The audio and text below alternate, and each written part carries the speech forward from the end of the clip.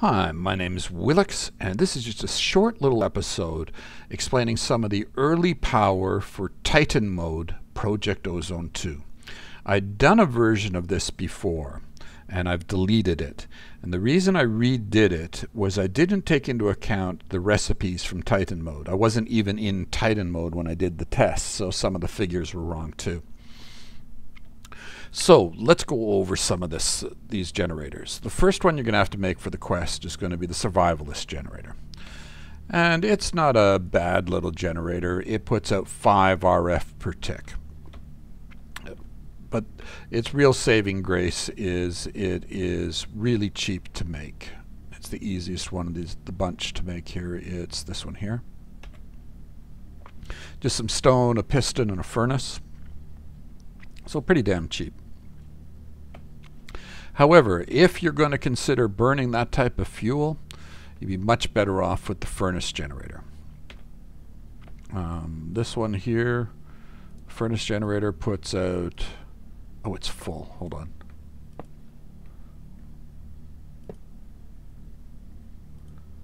Furnace generator puts out 40 RF per tick, so 8 times more. So let's see, what does that take to make? It's furnace generator. So just a little bit of iron, not that bad at all. Okay. So if you're considering using survivalist generators, you're much better off to upgrade to furnace generators. Same fuel type, better output. Now last time I did this, I spoke very poorly of the lava generator. I'm not going to make that mistake this time. It is a worthy contender. The reason for that is lava is so easy to come by on in this pack. I'll show you why in a sec. So the lava generator, oh damn, the thing's full again.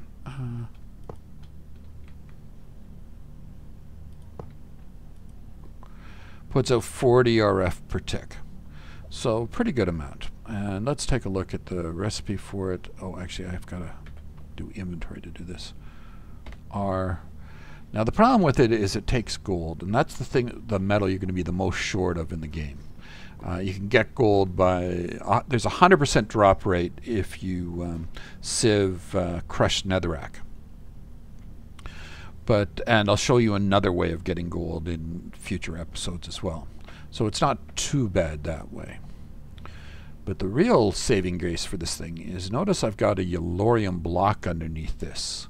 And normally I put lava under a crucible to make your lava. The reason I did that is it now has a melting speed of 50 times the amount. So a torch would be 1, a lava would be 2, burning netherrack is 3, blazing pyrithium is 7. This thing's 50. And you can get even faster than that, 10 times faster than that. You can go up to 500 if you put a nuclear bomb underneath it. But you have to go into the nether and find the nuclear material, or get the nuclear material some other way, which isn't easy to find to get that. But you could get the Yellorium right away and have one of these things up and going. And these pipes here are very cheap too, these iron pipes. A lot of people like the culinary generator. I don't think highly of it at all. Let's see. In the beginning you'll have apples as food. You stick an apple in there, you're only getting 16 RF. If you want to feed food to something, wait till we get to the biogenerator. A whole different animal. Okay, that covered those off. Let's go over the Stirling Generator. Now normally this thing is dirt cheap to make, but in this, maybe not so much.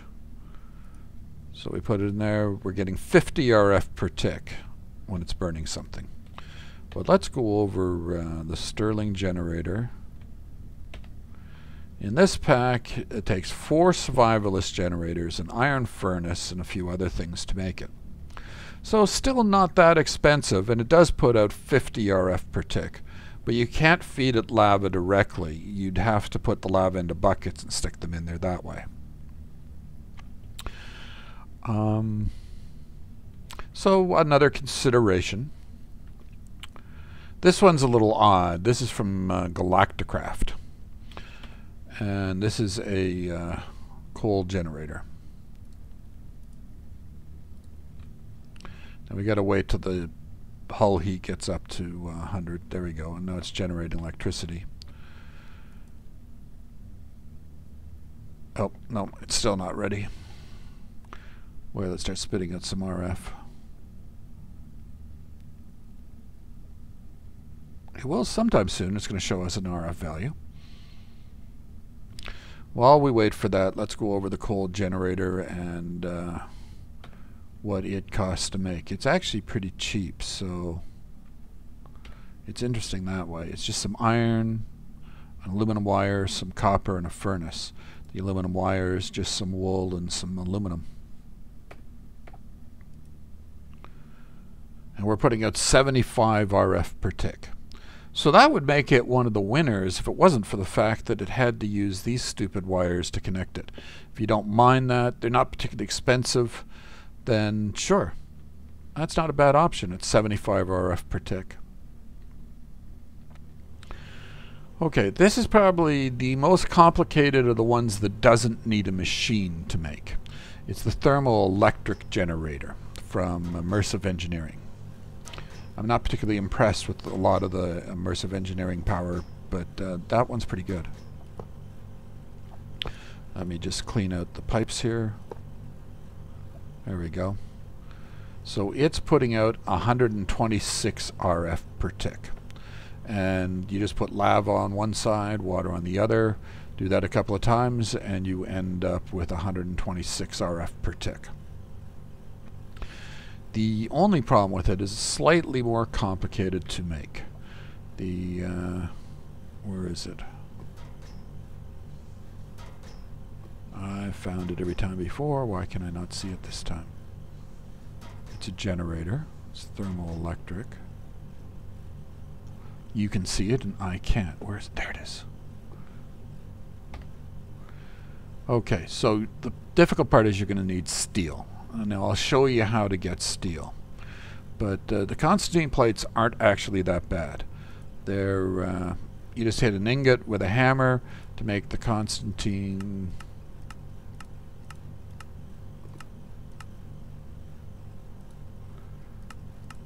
Just put in the smeltery copper and nickel. So it's not that bad to make.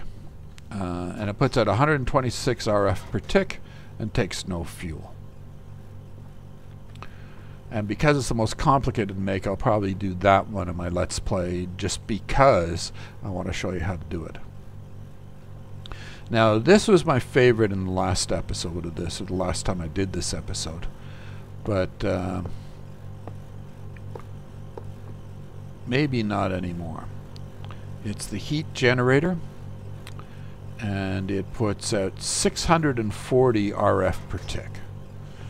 Now there's lava on 5 sides of it, underneath, on top, behind, and each side. And it puts out 640 RF per tick. But the problem with this thing is the recipe has changed. It used to be dirt cheap to make it. Now you're going to need to make things with metallic infusers and stuff. So you have to have machinery first. So that makes this a good sort of second tier type of power. But it could be beaten out by this one here, the Mechanism Biogenerator. How that works is a crusher, you put wheat in the crusher, it crushes it into biofuel. Biofuel gets put into the biogenerator, and then it's going to take a sec to empty this one out because it puts out a lot of power.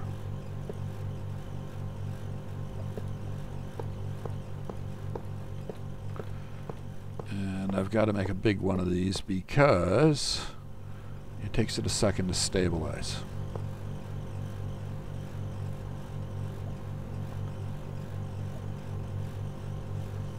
Puts out 3,500 RF per tick and only eats a little bit of wheat. really good. So if you make a wheat farm and you put down like 10 of these, you got 35,000 RF per tick. That'll keep you well into the mid-game. Okay, that covers everything I wanted to go over for today. This will keep you till you get into like big reactors or the mechanism reactor. Mechanism reactors might actually be interesting because we've got fluid cows in this, and the biggest pain with the mechanism reactors was the salination plant. Well, you can use the fluid cows instead, so it might be a serious consideration. Well, that covers it. I hope you enjoyed the updated information. Go out there and have some fun. Thanks.